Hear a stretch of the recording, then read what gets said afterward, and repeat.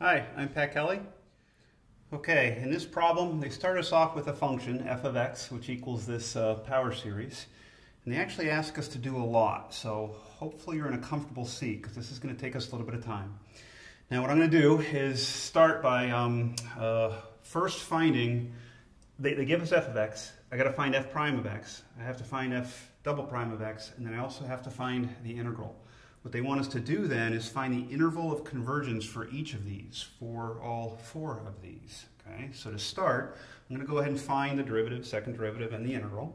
Okay, and it's not quite as involved as it might seem, because with power series, you have your variable raised to a power, that n power, or some expression involving n.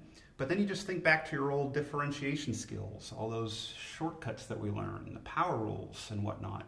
So for instance, if I'm going to find the derivative here, I'm trying to imagine taking the derivative of each individual term. Our infinite series goes on and on and on, but there are plus signs in between, which means you're doing the derivative of each term individually. Okay, so the first thing I got to realize is when you put 0 in, the start of your series, this just goes to 1, right? There's no variable, that's the key. So it's a constant. And the derivative of a constant is 0. So I'm going to start my answer here for the derivative with n equals 1. I did that because when n equals 0 in the original function, it yielded a constant. And the derivative of a constant is 0, so it's not going to come into play with my infinite series for the derivative. Okay, of course it's going to go up to infinity. All right, but then when I was talking about your old differentiation skills with like the power rule and whatnot, when we go to do the derivative of any individual term here, it's the same thing it always is. The exponent comes in front, and then the power drops down by 1. Okay, and I'll write that down in a second. But I also want to realize that there is this 3 to the n power in the denominator, but realize that that's a constant. It's a constant factor.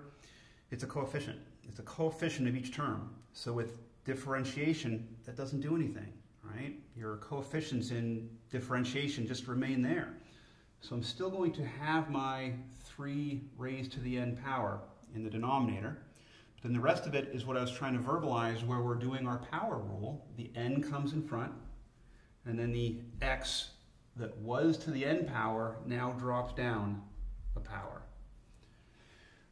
And that's actually my answer then, just for what the derivative is as an infinite series. Okay, I'm going to do a similar type of thinking through the other two functions that they wanted for us, f double prime and then also the integral. But then ultimately the answer they want is for each of the four, what is the interval of convergence? Let's get our series and then tackle that interval of convergence. So with the second derivative, that's just the derivative of the first derivative. I'll end up starting at 2. You know why? First term would be a constant. Okay. Then infinity. All right, that 3 to the n power is still a coefficient, so I'm still going to have 3 to the n power in the denominator. Okay, and I'm still using my power rule here, so the n minus 1 power comes in front, and I'll actually have n minus 1 times n in the numerator. And then x just drops down a power, so n minus 2. Okay? That's a good answer, if you will. It's a good expression for the infinite series that's going to represent the second derivative. Okay, one more, and then we can do the interval of convergence that they want us to do.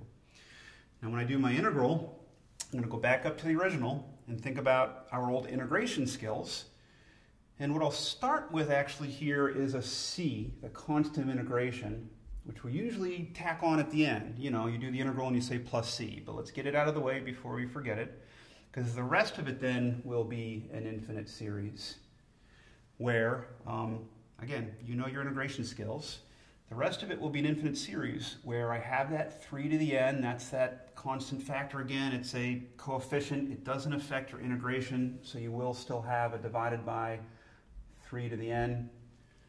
But when you do integration of x to the n power, you bump up the power and then divide by that number. So I'm going to have x bumped up a power, n plus 1, and then you divide by n plus 1, see if I can fit it in here, n plus 1.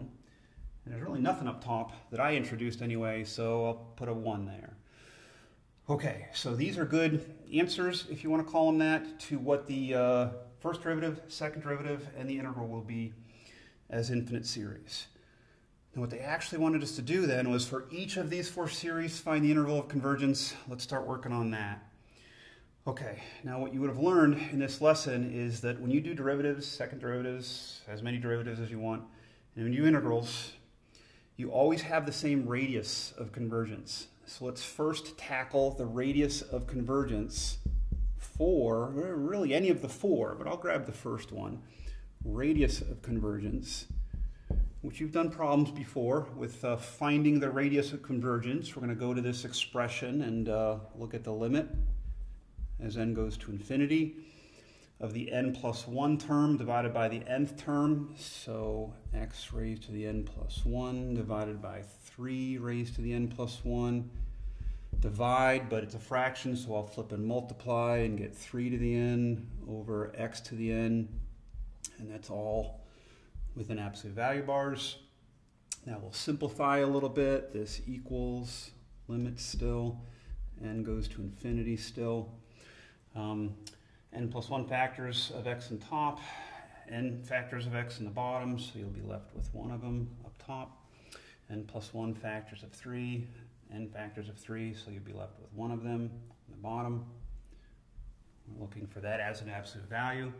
This is one of those cases where we're doing a limit as n goes to infinity, but there are no n's, so this answer is actually just the expression, absolute value of x, over 3.